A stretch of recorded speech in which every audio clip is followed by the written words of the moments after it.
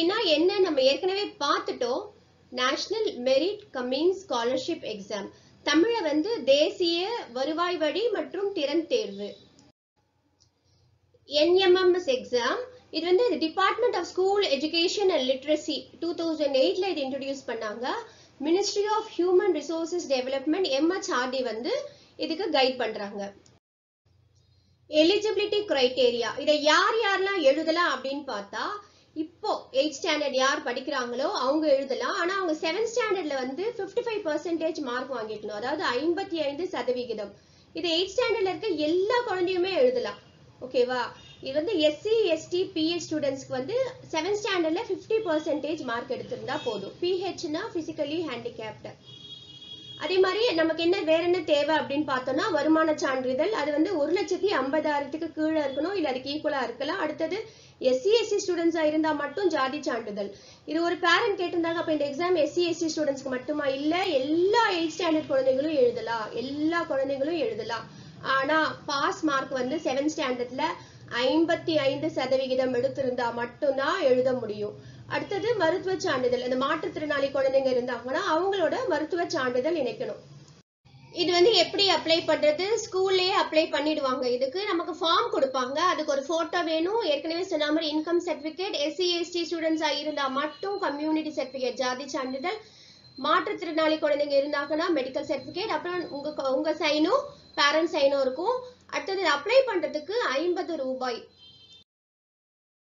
சரி, நான் எக்ஸாம் எழுதுறேன், இதனால எனக்கு என்ன பெனிஃபிட், என்ன ஸ்காலர்ஷிப் பெனிஃபிட்ஸ் என்னன்னு பாத்தீங்கன்னா, இப்ப நம்ம 8th ஸ்டாண்டர்ட்ல எக்ஸாம் எழுதுறோம். 9thல இருந்து மாசம் 1000 ரூபாய், அப்ப வருஷத்துக்கு 12,000 ரூபாய். 9th to 12th வரைக்கும் நமக்கு 4 வருஷத்துக்கு மாசம் 1000 ரூபாய் வரும். சோ 48,000 48,000 ரூபாய் இந்த ஸ்காலர்ஷிப்ல நம்ம வின் பண்ணலாம். இந்த எக்ஸாம் வந்து நமக்கு 2 பாகமா வைப்பாங்க. ஒன்னு SAT, இன்னொன்னு MAT. SATனா ஸ்கோலாஸ்டிக் aptitude test, MATனா mental ability test. இப்போ SATல வந்து science 35 marks, social 35 marks, maths 20 marks, total 90 marks, 90 questions 90 marks. Syllabus standard 7ல first second third term, standard 8ஓட first and second term. Mental ability டெஸ்ட்ல reasoning ability, critical thinking இதெல்லாம் வரும். MAT, SAT ரெண்டுமே 90 marks 90 questions, multiple choice கொஸ்டின்ஸா வரும். கீழே நமக்கு options இருக்கும் ABCD, அதுல எதுன்னு மார்க் பண்ணுவோம். நமக்கு OMR ஷீட் கொடுத்துருவாங்க. அப்படின்னா என்னன்னு சொல்றேன். இதுல பாஸ் மார்க் வந்து 40% எடுத்தாலே பாஸ். ஸோ 36 மார்க்ஸ், நம்ம 90க்கு 36 மார்க்ஸ் எடுத்தாலே பாஸ். ஆனா கொஞ்சம் எக்ஸாம் வந்து டஃபா இருக்குன்றதுனால இது எடுக்கிறது நிறைய பசங்க கஷ்டப்படுவாங்க. நல்ல விகரஸ் பிராக்டிஸ் இருந்தா ஈஸியா ஸ்கோர் பண்ணலாம். அதே மாதிரி SC ST PH ஸ்டூடெண்ட்ஸ் வந்து 32%, அதாவது 29 மார்க் எடுத்தாலே அவங்க இந்த ஸ்காலர்ஷிப் கிடைக்கும். இதுதான் நம்மளோட OMR ஷீட். இதுல பாத்தீங்கன்னா இப்ப நம்ம நேம் எதுவுமே வந்து நம்ம வந்து இப்போ வானமா தேவி அப்படின்னு எழுதுனா V இங்க எங்க இருக்கோ அதை ஷேட் பண்ணுவேன். அடுத்த பாக்ஸ்ல A மேலேயே இருக்கும், அதை ஷேட் பண்ணுவேன். அடுத்தது N அது கீழே இருக்கும், அதோட A மேல இருக்கும். ஸோ அதை பார்த்து நம்ம ஷேட் பண்றோம் பேரு. அடுத்தது கொஸ்டின்ஸ் வந்து எப்படி அப்படின்னா அந்த 1 2 3 இருக்கும், பக்கத்துல ABCD ஆப்ஷன்ஸ் இருக்கும். அதை வந்து எது கரெக்டான ஆன்சரோ அதை வந்து நம்ம ஷேட் பண்ணணும். SAT நான் ஏற்கனவே சொன்ன மாதிரி சயின்ஸ், மேத்ஸ், சோஷியல் இது மூணுமே வரும். இது மிஸ் சொல்லி கொடுக்கறதுக்கு எதுவுமே இல்லை, நீங்க புக் வச்சு படிக்க வேண்டியதுதான். ஏன்னா 7th standard portions 1 2 3 டேர்மும் 8th standard 1 and 2 வரும்.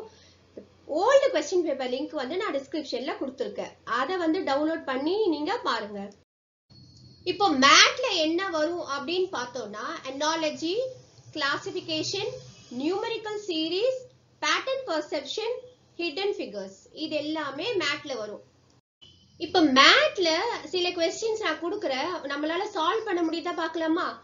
இப்போ இது ஒரு கொஸ்டின் இருக்கு, 3 4 12 8 இந்த சீக்வன்ஸுக்கு அடுத்த நம்பர் என்ன வரும் அப்படின்னு நம்மள கேக்குறாங்க.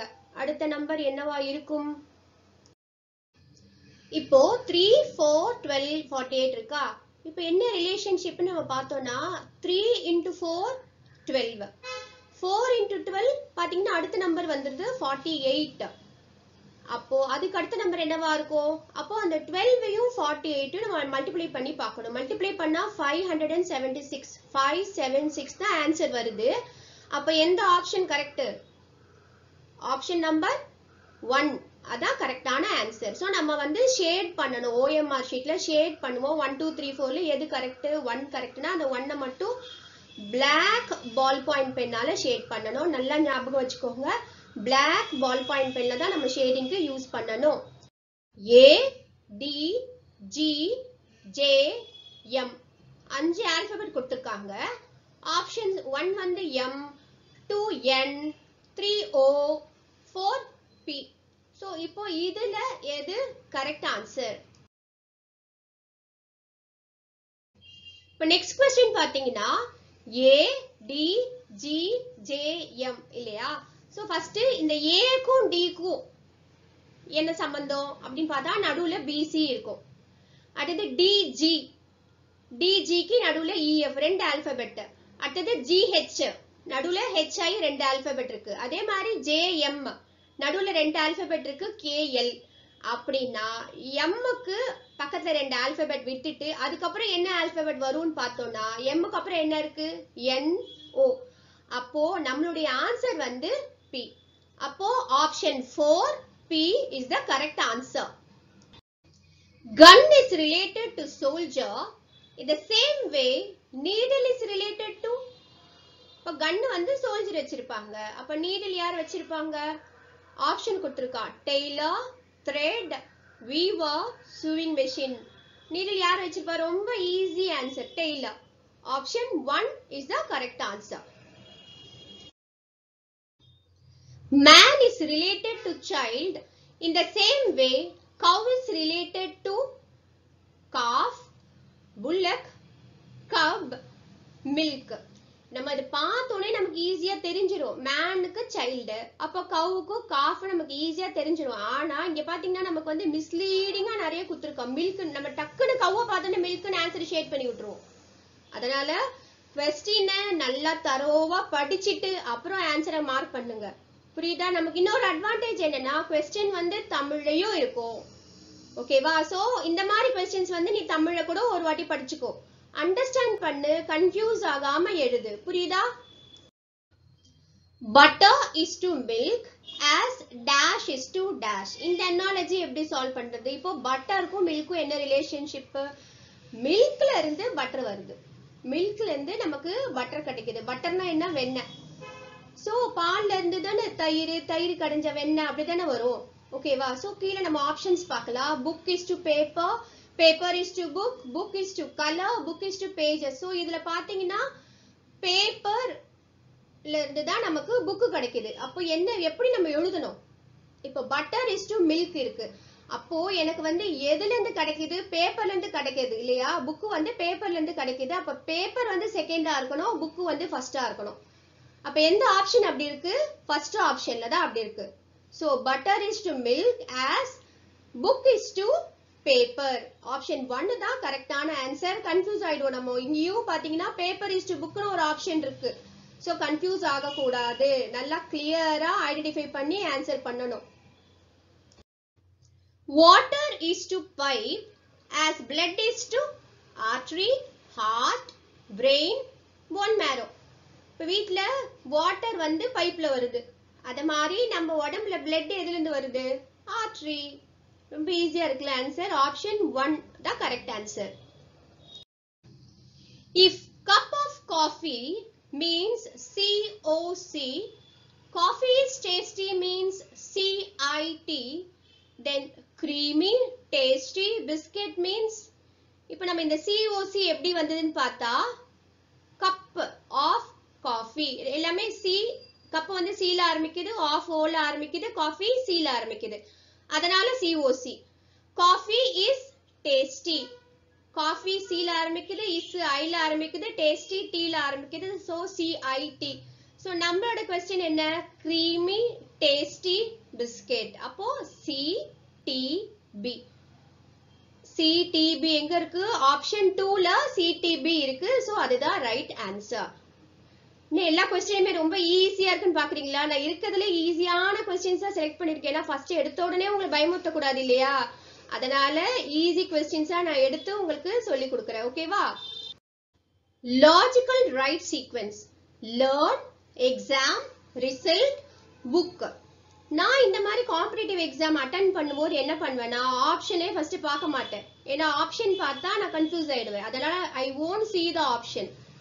I just see the question, find the answer, then I'll see whether my answer is in the option. First நான் வந்து ஆன்சர் கண்டுபிடிச்சிருவேன். அப்புறம் என்னோட ஆன்சர் வந்து அந்த ஆப்ஷன்ஸ்ல இருக்கா, ஸோ அப்புறம் அது எந்த ஆப்ஷன் சொல்லிட்டு டிக் பண்ணுவேன். மிஸ் வந்து ஐஏஎஸ் எக்ஸாம், இப்போ டெட் எக்ஸாம் எழுதி தான் நாங்களாம் கவர்மெண்ட் ஸ்கூலுக்கு வந்தது. டீச்சர் எலிஜிபிலிட்டி டெஸ்ட் எல்லாம் எழுதிட்டு தான் நாங்கள் வந்து கவர்மெண்ட் ஸ்கூலுக்கு வந்திருக்கோம். ஸோ இந்த மாதிரி எக்ஸாம்ஸ் தான் மிஸ் எழுதுனதுனால உங்களுக்கு சொல்றேன். எப்பயுமே வந்து ஆப்ஷன்ஸ் பார்த்து கன்ஃபியூஸ் ஆயிடாது. அவன் ஆப்ஷன்ல வந்து கன்ஃபியூசிங்கா கண்டிப்பா ஒன்னு கொடுத்துருப்பான், ஒன்னு கரெக்டான ஆன்சர், இன்னொன்னு வந்து கன்ஃபியூசிங் ஆன்சர் கொடுத்துருப்பான். அதனால எப்பயுமே ஆப்ஷன் பார்க்காத கொஸ்டின் படிச்சிரு. அதுக்கு உனக்கு ஆன்சர் தெரியுதா, அது ஆன்சர் எங்க இருக்குன்னு பார்த்து எழுதிடு. எதுவுமே தெரியல, ஆன்சர் தெரியலன்ற போது நீ வந்து ஆப்ஷன்ல இருந்து செலக்ட் பண்ணிக்கோ. புரியுதாமா? இப்போ இங்க பாத்தீங்கன்னா லேர்ன் எக்ஸாம் ரிசல்ட் புக் இருக்கு. இப்போ என்ன இது ஆர்டர்ல வரணும், ஃபர்ஸ்ட் நான் வந்து புக்கை எடுக்கணும் இல்லையா? சோ ஃபர்ஸ்ட் ஆப்ஷன் வந்து புக் இருக்கணும். அடுத்தது புக் எடுத்தா மட்டும் போதுமா, அதை வந்து நான் படிக்கணும். Book learn. இப்போ ஃபுல்லாவே பார்க்காமலே நம்ம வந்து ஈஸியா டைம் கன்சிஸ்டன்ட் இருக்கு இல்லையா, டைம் வந்து அதுக்குள்ள நம்ம முடிக்கணும். நமக்கு இருக்கிறது 1.5 மணி நேரத்துக்குள்ள முடிக்கணும். அதனால நான் ஃபுல்லாவே பார்க்க வேண்டாம். இப்போ ஃபர்ஸ்ட் ஆப்ஷன் வந்து எனக்கு புக் இருக்கணும், அடுத்தது லேர்ன் இருக்கணும். எதுல அந்த மாதிரி இருக்குது, செகண்ட்ல தான் இருக்கு. First book, second learn, second ஆன்சர்ல இருக்கு. சோ அதே நான் அப்படியே சர்க்கிள் பண்ணிடலாம். ஆன்சர் நான் ஃபுல்லா பார்க்கணும்னு கூட அவசியம் கிடையாது. ஓகேவா? ஃபுல்லா பார்த்தா டைம் போயிடும், டைம் வேஸ்ட் ஆயிடும். இந்த மாதிரி क्वेश्चंस வந்து இப்படிதான் ஈஸியா சால்வ் பண்ணணும். ஃபுல்லா படிக்க வேண்டாம். சோ ஃபர்ஸ்ட் ஆப்ஷன் வந்து புக், அடுத்த ஆப்ஷன் வந்து லேர்ன் எனக்கு. சோ அப்படியே அது பாத்தீங்கன்னா கரெக்டா இருக்கு பாருங்க. செகண்ட் ஆப்ஷன் புக், லேர்ன், அதுக்கப்புறம் நான் எக்ஸாம் எழுதுவேன், அதுக்கப்புறம் ரிசல்ட் வரும். சோ ஆப்ஷன் 2 தான் கரெக்டான answer. புரியுதாமா? Brother of B, B is not brother of A. What is the relation between A and B? என்னடா இவ்ளோ நேரம் ஒரே ஈஸியா வந்தது, என்ன கன்ஃபியூசிங்கா இருக்குன்னு பாக்குறீங்களா? A வந்து B க்கு பிரதர். ஓகேவா? அப்ப B வந்து A க்கு பிரதர் இல்ல அப்படின்றாங்க. ரொம்ப ஈஸி தான். கொஞ்சம் நம்ம அப்படியே மூளையை கொஞ்சம் கசக்கி அப்படி பார்த்தோம்னா ரொம்ப ஈஸி. இந்த ஆப்ஷன் பாருங்க, A பிரதர், B பிரதர். இங்க ஏற்கனவே வந்து B is not brother கொடுத்துட்டா, அப்போ இது கரெக்ட் கிடையாது. செகண்ட் பாருங்க, A is sister கொடுத்திருக்கா. நம்ம क्वेश्चनே A is brother ன்னு இருக்கு. சோ ஆப்ஷன் 2 தப்பு. அடுத்து தேர்ட் பாத்தீங்கன்னா A sister கொடுத்திருக்கா, அப்ப அதுவும் தப்பு. ஃபோர்த் பாத்தீங்கன்னா A is brother, B is sister கொடுத்திருக்கா, அப்ப இதுதான் கரெக்டான ஆப்ஷன். இப்போ நான் இந்த மாதிரி ரிலேஷன்ஷிப் ப்ராப்ளம்லாம் வந்ததுன்னா நான் என்ன பண்ணுவேன்னா, ஈஸியா புரியறதுக்கு நான் வந்து என்ன சப்ஸ்டிட்யூட் பண்ணிப்பேன். இப்போ A is brother of B, அப்போ B வந்து நான் வாணின்னு வச்சுப்பேன். அப்போ A வந்து என்னோட தம்பி. A is brother of B. இப்போ இதுலயே புரிஞ்சிருது இல்லையா, ஏவும் பியும் என்ன ரிலேஷன்ஷிப், பிரதர் சிஸ்டர். சோ நம்மள ரிலேட் பண்ணிட்டு நம்ம இந்த क्वेश्चंसலாம் சால்வ் பண்ணா ஈஸியா சால்வ் பண்ணலாம், இல்லனா கன்ஃபியூசிங்கா இருக்கும். The number of triangles in the following figure is, இங்க ஒரு ரெக்டாங்கிள் கொடுத்துட்டாங்க, அதுல diagonals இருக்கு. சோ நம்மள வந்து என்ன கேக்குறாங்கன்னா, இந்த ரெக்டாங்கிள்ல எத்தனை ட்ரையாங்கிள்ஸ் இருக்கு அப்படின்ட்டு பார்த்தோனே 4 ன்னு சொல்லிடுவா. 4 ஆன்சர் கிடையாது.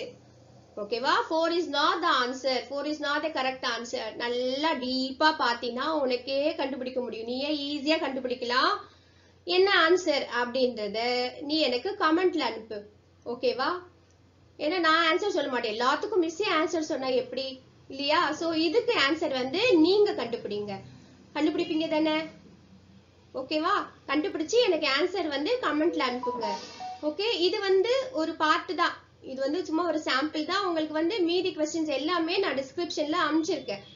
சாட்ல ஏதாவது டவுட்னா சயின்ஸ், மேத்ஸ், சோஷியல் டீச்சர்ஸை கேட்டுக்கோ. ஓகேவா? மேத்ல ஏதாவது டவுட்னா என்ன கேளு. மத்தபடி உனக்கு OMR ஷீட் எல்லாமே நான் உனக்கு டிஸ்கிரிப்ஷன்ல கொடுத்துருக்கேன். சாம்பிள் வந்து எல்லாமே டிஸ்கிரிப்ஷன்ல இருக்கு. நீ அதை கிளிக் பண்ணி அது எப்படி இருக்கும்னு பார்த்து பிரிண்ட் அவுட் கூட எடுத்து வச்சுக்கோ. ஓகேவா? லாஸ்ட் இயர் क्वेश्चन பேப்பர் எனக்கு கிடைக்கல, 2020 क्वेश्चन பேப்பர் தான் நான் உனக்கு டிஸ்கிரிப்ஷன்ல கொடுத்துருக்கேன். அதை ட்ரை பண்ணி பாரு. எனக்கு மீதி क्वेश्चन பேப்பர் கிடைச்சதுன்னா அதெல்லாம் நான் உனக்கு சொல்லி தரேன். ஓகேவா? பை.